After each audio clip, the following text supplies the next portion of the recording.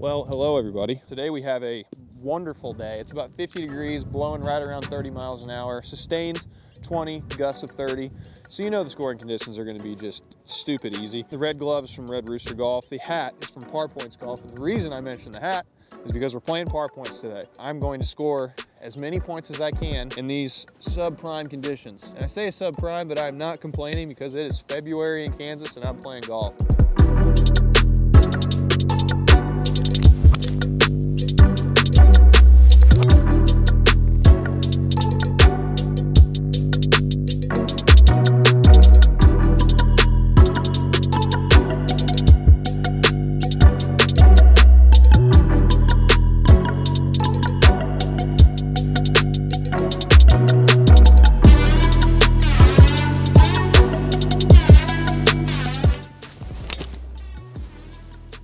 Oh, we hit one dead straight right down the middle. That's nice. Good little start there. That's gonna go downwind. That's gonna roll forever because I towed the piss out of it. Let's see if we can start off with a birdie or an eagle. Okay, 135 yards to the flag. Got a firm crosswind and not a whole lot of room past this flag. This is on the left side of the green. It's kind of a little notch out there. Not a whole lot of room to work with if you go right at this flag. Dave Stockton said, and I believe Bob Rotella said, if you're not comfortable going right at the flag with a wedge, you should find a new profession. So that's what we're gonna do. Start this thing just a little bit to the left. Let it cut back with the wind. Sit a little. Funny story, I was telling this thing to sit and it barely got on the green. I recognize that that makes me look very stupid. Now I just forgot it was 45 degrees outside and the ball doesn't typically fly too far when it's freezing. Looks like this thing's gonna swing a little bit from left to right. I can see the line, I can see the speed. Just gotta trust both of them. These greens are, all right, unbelievably slow, so I'm gonna have to give this thing a nice wrapping to get it to the hole. Oh, I left it short. Oh no, I didn't, I got it there. Let's go. That's a good start. Oh, the putt was downwind. Of course I got it there. And you know what else? That was a fantastic start for our par points game. So the hole is worth 495 points, right? If you make par, you get all 495 points. You make bogey, 0. Birdie points double, eagle points triple. So that's almost a 1,500 point hole right off the bat. Let's try to keep that going. Another downwind hole. Course is being nice to us right off the bat. Really got to take advantage of these downwind holes. You're essentially getting a boost from God. And if you don't take advantage of said boost from God, you'll wish you did when you get into the wind holes. Start this down the left side, cut it back. Oh, I like toe hooked it, but it's right down the middle of the fairway. That left to right wind is holding it up perfect. The chunk toe hook rolls real nice downwind. Got 48 yards in here. We've got a good lie, so I should be able to put a little bit of spin on it, but this front portion of the green tends to get pretty firm this time of year, so we'll see if I'm able to get this thing to stop near the hole. Aim small, miss small, I'm gonna be trying to hold this thing out.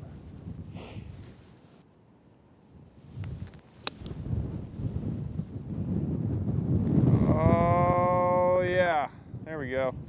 This time of year, especially on putts of this length, really got to be patient. Right this close to the hole, there's a really good chance that your first hop is just going to send it in any direction it wants. But you really just got to take that aim, try to put this thing in the back of the cup and not really worry about the result as much as you do about your process. At least that's what I'm going to do. Yeah. It's tough to make putts this time of year, man. Let me tell you what. Yeah, I mean, at some point it's gonna go straight, but just never know. You were very much rolling the dice this time of year trying to make putts. So now we are on hole number 3, and I am going to lock in at 524 yards. So now a par from here is worth 524 points. If I can get this thing down, not putter, we're not gonna hit putter. If I can get this thing down in 4, we get ourselves another 1,000 points. That is a strong start, ladies and gentlemen.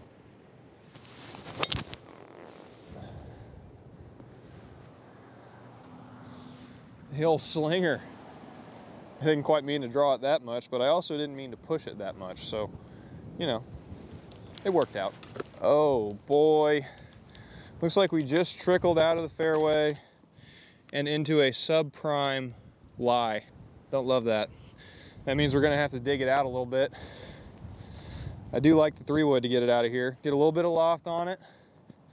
If I get down after this just a little bit, I'm going to choke down on it, get down after this just a tad, try to pinch it out, get it to squeeze under the wind, maybe get somewhere up near the green. What do you say?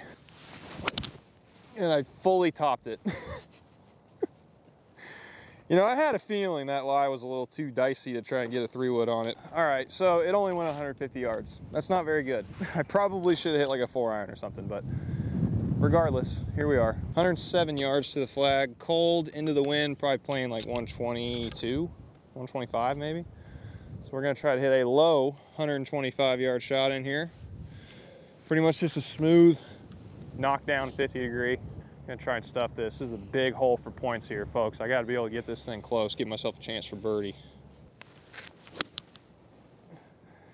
Did the wind just lay down? Please tell me the wind didn't just lay down. Oh, it didn't. We'll take that, folks. And we are confronted with yet another 4-foot birdie putt. Oh, I see the line here. Looks a lot smoother than the last one. Nothing more important than fixing your divots.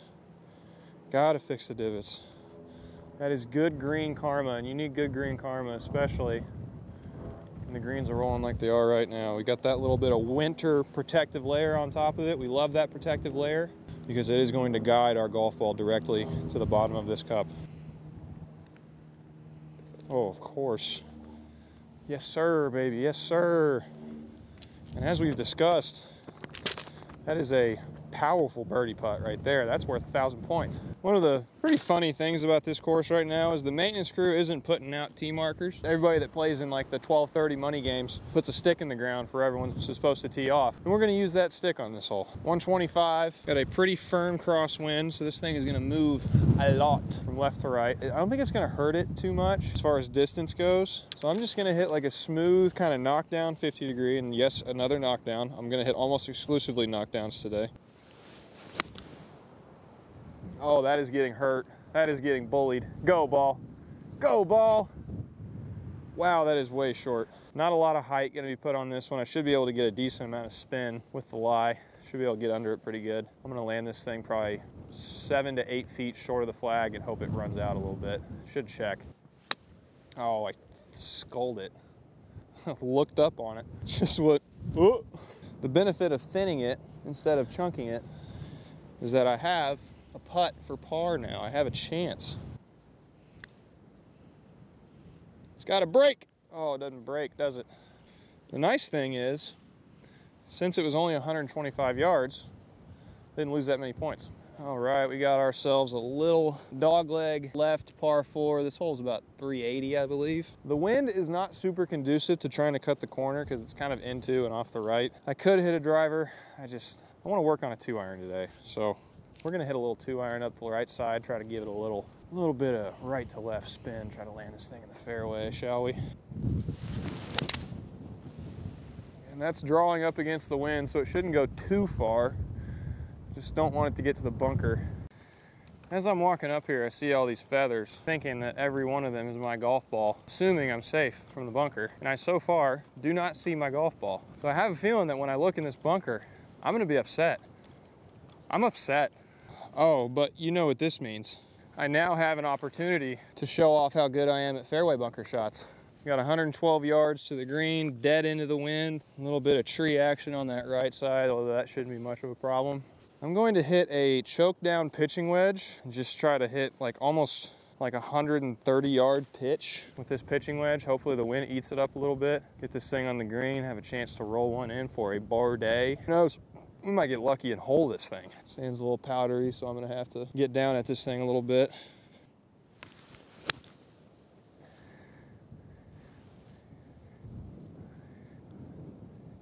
Wow, that went a long way. Now we got everybody's favorite, a downwind, uphill putt on bumpy greens. Let's go. Remember, kids, whatever you do, believe in it.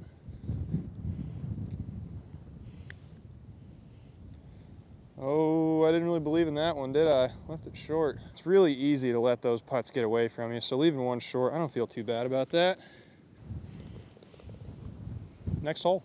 This shot is extremely into the wind. This is a 425-ish yard par 4, dead into the wind. So much so that I've had to lower the camera in order to keep it from falling over. So I'm gonna do the same thing I did on 3. I'm gonna tee this thing low, put it a little bit farther back in my stance, and just hit it normal, knowing it's gonna draw.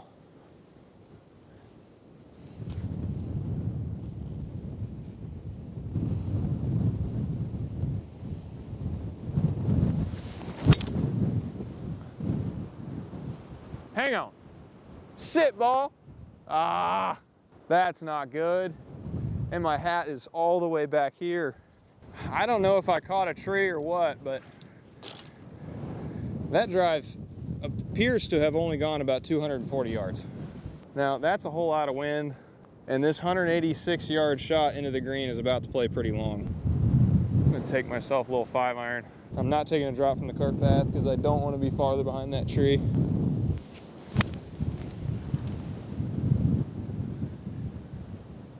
And I caught a tree and went straight down.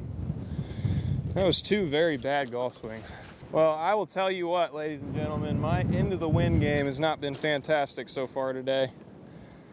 And here we are once again with about, how far we got? We have 87 yards to the green. Got to get up and down for 4 to save points. Again, probably playing about 30 yards into the wind. I'm going to say this thing's probably playing 118. So I'm gonna hit another, just kind of, this is a smooth sand wedge, trying to knock it down, a little low spin, low trajectory shot in there, land this right next to the flag. Oh, that's floating right up into the air. Go, ball. Go, ball.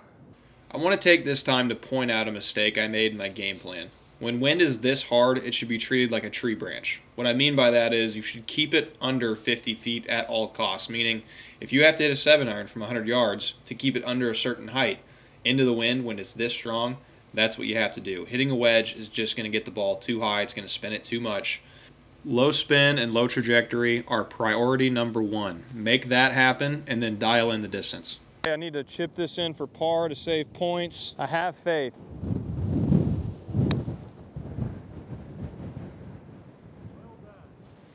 Thank you.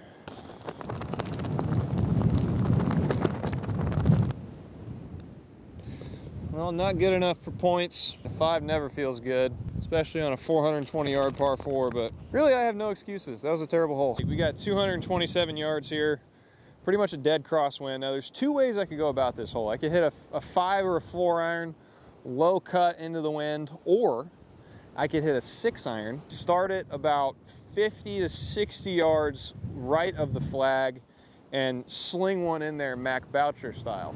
Now you know what I'm gonna do for the YouTube video. Oh, well, of course, that's not gonna sling all the way.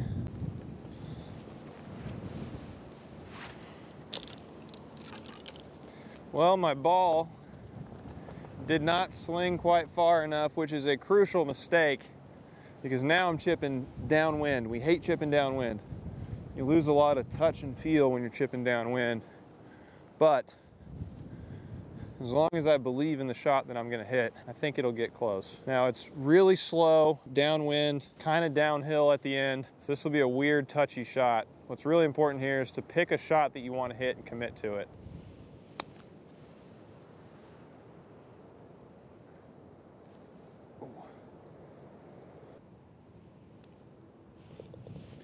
And there's a little up and down for par.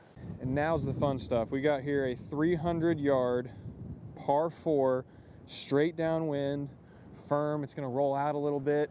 This is the promised land, folks. This is where we get our shots back. Got a little 2-iron here. Gonna just blister this thing right at the flag and try to get ourselves an easy birdie, maybe an eagle. Maybe we'll get lucky. Maybe we'll F around if we're feeling froggy. Jar this thing, make a double eagle. I think that'd be pretty cool. That was a terrible swing. Terrible swing.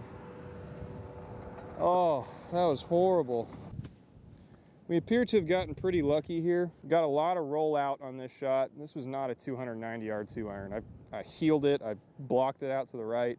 Got a lot of rollout on some dormant grass. So thank you, Winter, for bailing me out here. Got a bare lie. Little tip for you guys. I learned this from Mark Terranova. Shout out Mark Terranova. If you feel the handle come away first, makes it a lot easier for you to use the bounce, which makes it easier in turn to hit shots off of bare lies like this. So handle first before the club head, and you will hit better golf shots off of these bare lies.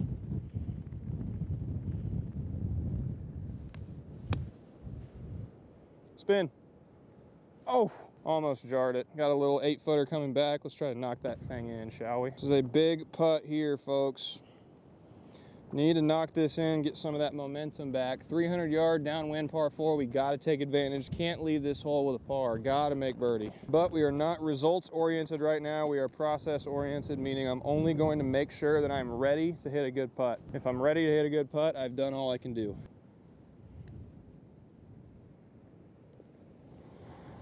Whew, that felt good. All right, now we got a little momentum going.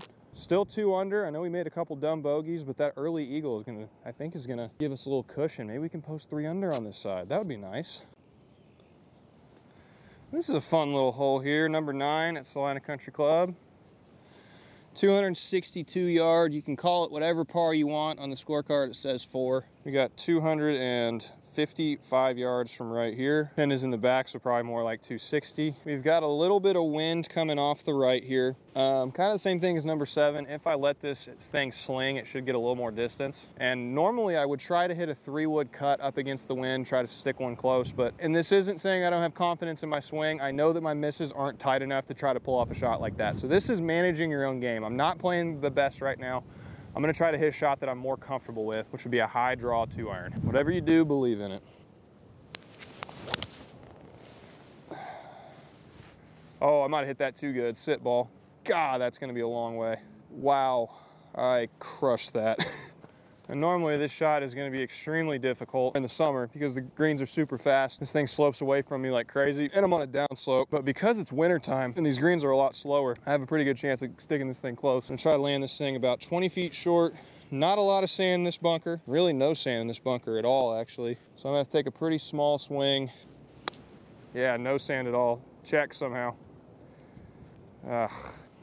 Well, the only thing we really can do right now is try to chip this thing in. Toe up off the ground, give this thing a little bit more roll out, hands high. I'm gonna try and essentially just put this thing in the back of the cup.